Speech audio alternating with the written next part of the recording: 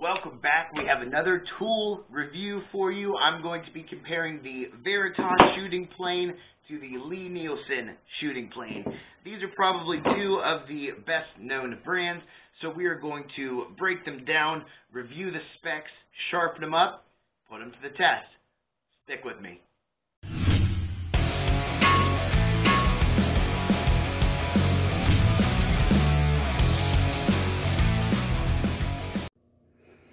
Here they are side by side. We are going to review the specs, and before I do that, I want to say, I know this is pronounced Lee.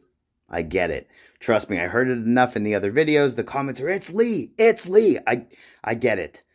I know. I'm sorry if I say lie and offend you. It's a habit, and old habits die hard, so I don't need to hear it in the comments if I say it wrong. Now that that's out of the way, the specs. So, Lie Nielsen is just over 9 pounds. The Veritas is 7 3/4. So Lie Nielsen definitely heavier. As a shooting plane, my opinion is that heft is going to help you. We're going to see here. Lengthwise, they're almost the same. The Lie Nielsen is 15 inches long and the Veritas is 15 3/4 long. Now, if you go to their website, they say that this is width. For both of them, they say this is width. But to me, that's the height. Because while you're using it, that's tall. This is width. So whatever. I'm saying tall. So, Lie Nielsen, 3 9/16 tall. Veritas, at its widest, is 3 3/8 tall. Width-wise, they are both the same. They are both 2 1/8 wide.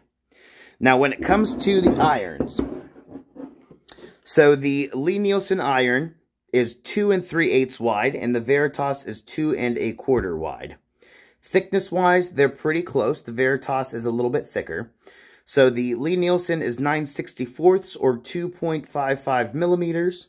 Excuse me, 3.55 millimeters. The Veritas is 3/16 or 4.83 millimeters. Now, they both have a skew. So the mouth there, you can see that that's skewed. On the Lie Nielsen, you can also see that the mouth is skewed. They both have that skew at 20 degrees. Now, the biggest thing you're going to notice, and this is probably, other than appearance, probably going to be the biggest difference between these two. I'm just guessing because I haven't tried them both side by side yet. But the bed angles are very different. So, the Lie Nielsen has a standard bench plane bed angle of 20 degrees, where the Veritas has the low angle bed angle of 12 degrees. Now, traditionally, when you look at planing end grain, low angle, the 12-degree bed angle with a 25-degree iron is tested to be the best. But a lot of guys that I've been talking to are saying it doesn't matter with the Lie Nielsen because it's just a boss. It plows through end grain with no issues. So I'm really interested to try that out because I think that's going to be the biggest difference between these two. A couple of the extra features and specs that come with these planes. So the Lie Nielsen, it doesn't really have like a ton of different specs. It's basically a bedrock plane at a 90-degree angle, just set differently. The Veritas comes with some bells and whistles that I find pretty interesting. So they do have the adjustable mouth. Now, some will argue me and say that the Lie Nielsen does also. It does, but it's moving the frog, like a standard bench plane. So the mouth isn't adjustable. The frog's adjustable, which adjusts the mouth. Whatever. Okay, so that's one of the perks of this. The other thing that happens when you adjust the mouth on the Veritas is it has this screw right here. And what this screw does is it prevents you from slamming that mouth into the iron. Or excuse me. Yeah, slamming the mouth into the iron.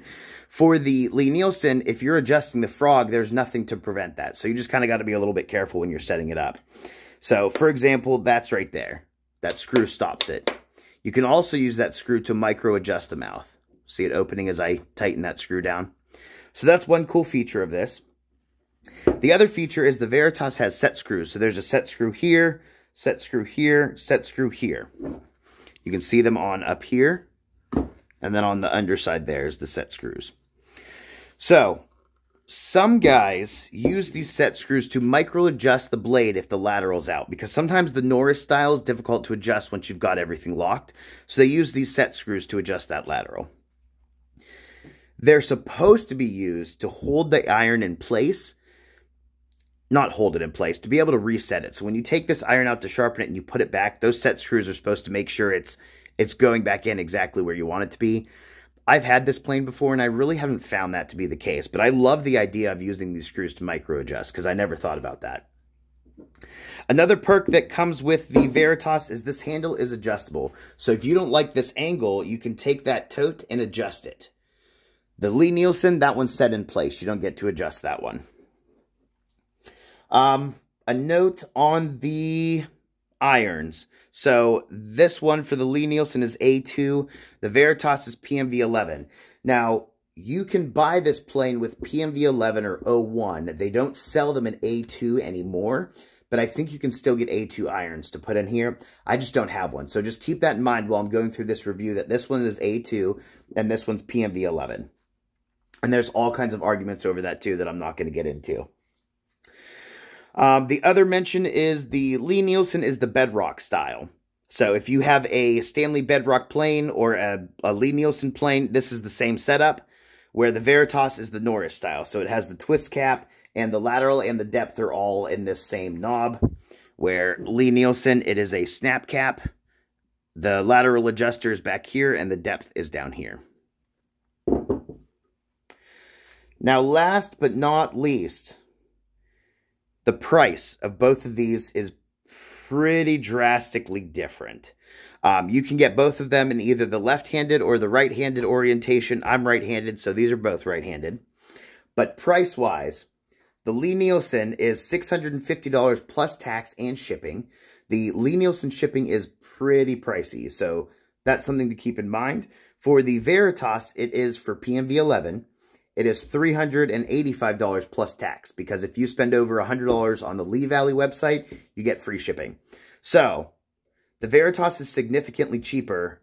I'd probably say the Lie Nielsen is double the price of the Veritas once you add in the tax and their shipping there. So that's something to keep in mind. If you wanted to get the Veritas with the O1, it's $366 plus tax. So let me take these apart and we will show you the different components side by side. So the other big difference, again, like I mentioned, is going to be the Norris style and the bedrock style. So here's the two different caps. I had both of them tightened down too far. There's two different caps, one's snap cap, one's twist cap. I've actually heard a lot of the Lie Nielsen guys, they don't like the snap cap, and they've actually been swapping them out and getting twist caps. So I don't know, though. I don't really have a preference there because I don't use it that often. Here is the iron size. So because the Lie Nielsen is the bedrock style, you do get a chip breaker with it. But they're heavy. They're beefy irons. So there they are, if you can tell the thickness side by side.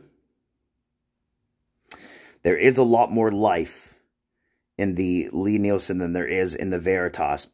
But the Veritas being PMV11, you shouldn't have to sharpen it as much.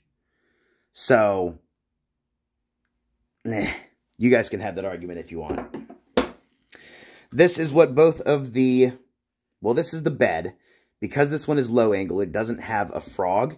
It just goes directly onto the bed of the plane. Here's the Norris style adjuster in here with the depth and the lateral. Let me take the frog off of this one and I'll show you guys that bed. Alright, and there is the bed of the Lie Nielsen. It does have this screw that helps you to adjust the mouth size. So, they do look really similar. The biggest difference is, just to review with you guys, is the weight. Lie Nielsen is heavier. The Norris style versus the bedrock style. This one is low angle, this one is standard angle, and then the price. This one is $650 plus tax and ship. This one is $385 plus tax. So, let's get the irons sharpened up. They should be at 25 degrees. It is recommended that you do a 30-degree micro bevel on them, so I am going to use the jig and sharpen them up so I make sure that they're both identical while I do this test. So I got them both sharpened up and assembled, ready to go. But I wanted to take a second and talk to you about this shooting board. So if you follow my channel, you'd see that I made this shooting board. If you don't follow my channel, shame on you. But I made the shooting board, and when I made it, I made an error. So if you look here, you can see that the mouth is higher. So what I should have done was put the plane in the track and then measured up to the mouth. I didn't do that. So what I did is I looked at the directions, and the directions said that this top piece needed to be a minimum of 1/2 inch, but that's for that track. That's not for the plane. I didn't want to change this yet because I wanted to see if the Veritas was okay with this height. So let me show you guys that. So there's the Veritas, and we're still going to run into the same issue. If you can see that little gap at the very bottom, I'm going to try to catch it in camera, the little gap at the bottom down there, still not going to work. So what I need to do is attach a thin piece of something to the top of this. I mean, I could hold a little piece on top of the piece that I'm trying to cut, but it's just going to be easier to glue a piece onto here. So there we go. What I did is I just took a very thin piece. I think this is like that Luan plywood. And just put it onto the top, not up against the track, but just onto the top. And then I didn't want to wait for the glue to dry, so I just used some little brass nails because nails are fun and I don't really care about what shop furniture looks like. I added more screws onto the fence. Again, I don't care what shop furniture looks like. The fence was a little wiggly with I had these ones and these ones, so I went in and added one in the middle of each. So, we are ready. Okay, so these shooting planes are the same width, so I should be able to set this up and have it stay and use both planes. So we're going to try that out too because they are both 2 1/8 wide. So when you are setting these up, this is the Veritas shooting board track.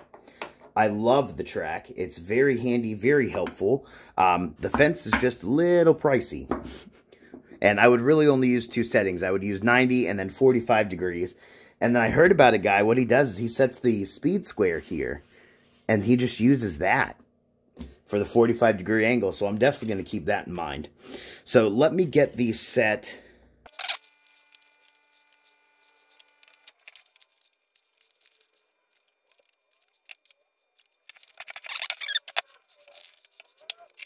How about cherry? How about a scrap piece of cherry?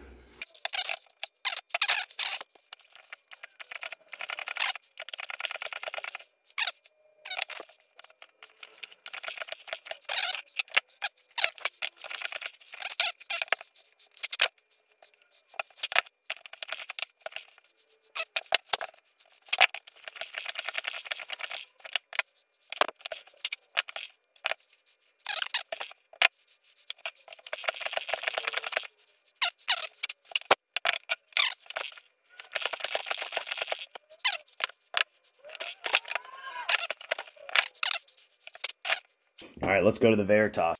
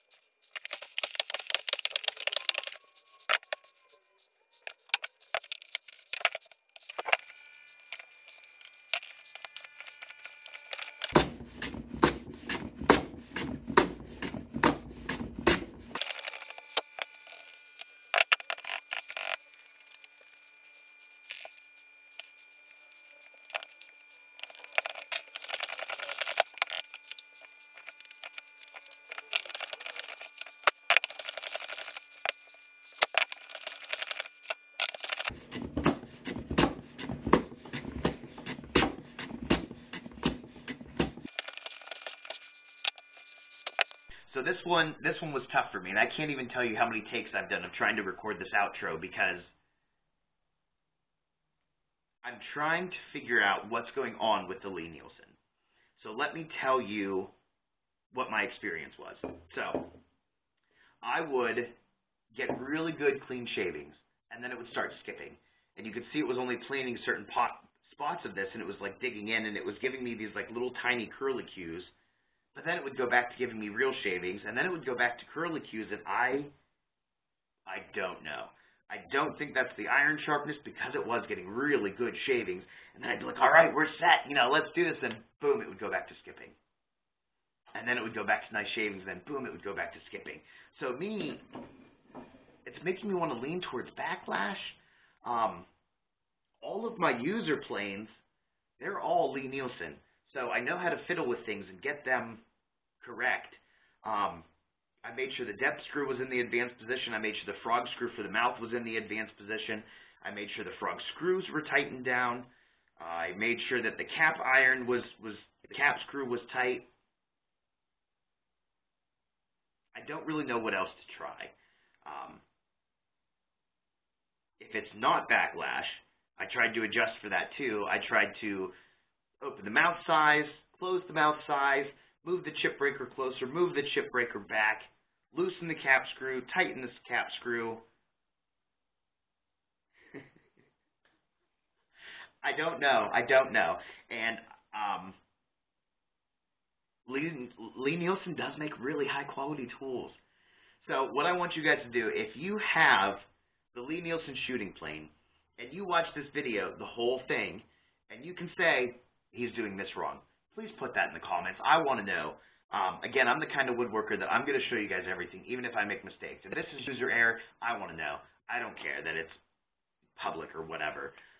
People need to know these things too because they do make top-of-the-line planes. That's why all of my users are Lie Nielsen. I picked them over Veritas because I liked them better.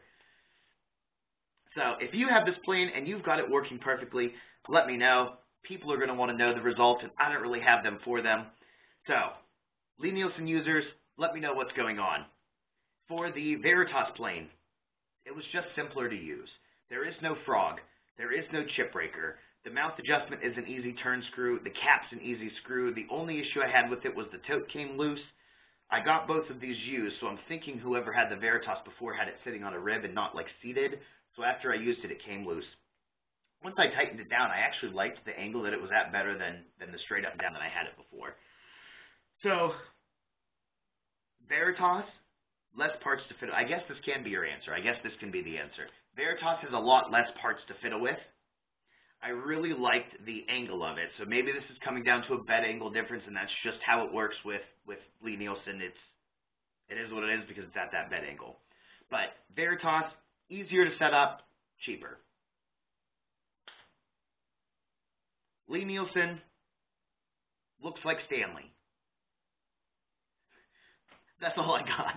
That's all I got. Again, if you have Lie Nielsen, you know what I'm doing wrong, or you like the plane, leave it in the comments below.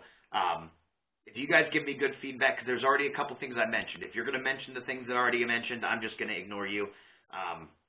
Maybe I'll try sharpening the iron again and trying it that way, but I mean, it was fresh off the strop. It was skipping like that, and then it would get good shavings, and then it would skip again, and then it would get good shavings. So I really don't know. I was really hoping I could keep the Lie Nielsen because I'm selling the loser. The Lie Nielsen only cost me $40, so I was really hoping to keep it. But if you guys don't have an answer for me, or the answer is that's just how the plane is, then I'm obviously going to keep the Veritas, and the Lie Nielsen will be up for grabs on the Can I Have It Facebook group for somebody else to try to figure out how to make it work. All right, thanks, guys. I hope you guys enjoyed. Have a good day or night. I don't care, wherever you are. Bye.